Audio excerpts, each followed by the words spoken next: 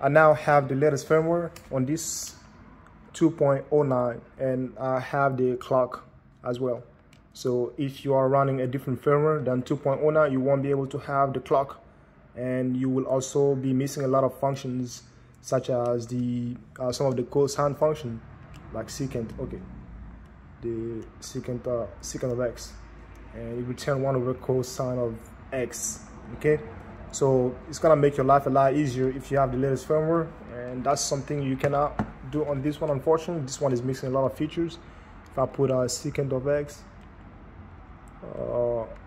as you can see, it's just gonna return secant of x because it does not understand that. And this one also does not have the clock. Yeah, the firmware on this one cannot be upgraded because it is missing the flash storage, and it is going to be slower.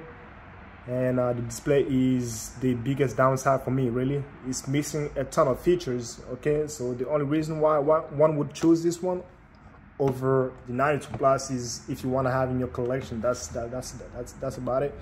Okay, and in my previous video, I also wanted to also try to put the back cover of the first generation or the first model here, but unfortunately it couldn't fit. And from just looking at it, they actually look identical. The only thing that I'm seeing is the cutout over here, the cutout around the I/O port on the case or on the back cover. That cutout is a little smaller here, so that's why it wouldn't fit. At least that's what I'm thinking. So I got myself a razor here, so I'm gonna try and cut it. I'm gonna cut around the edge. I'm gonna put some cut here and over here and see if it will fit. And I'm gonna pause the video while I do that. So I'm just gonna, you know, not by much, just a little bit. Oh, I was about to make a huge mistake. Well, not a huge mistake, but anyways, I happen to have another back cover that is. This one came from a non-working 92, and it was also missing this rubber, you know, to keep the calculator, to keep it from moving all over the place. So I just decided to do the experiment on this one right here. So if anything goes wrong, if it doesn't fit, then I wouldn't be too sad about it. All right, so I finally got it in, and the good news is, well, it fits perfectly well and it works really well. I really don't understand why Texas Instruments just didn't make them, you know, a perfect fit out of the box. That this minor adjustment literally makes no sense if you ask me. I don't know. They just, it's really weird. It's really weird, like the kind of decision companies make.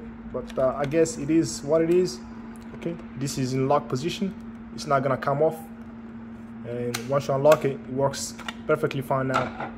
So this is the difference between the two. As you can see, the I/O port on the first generation does not have anything around it, and the second gen has this big gap.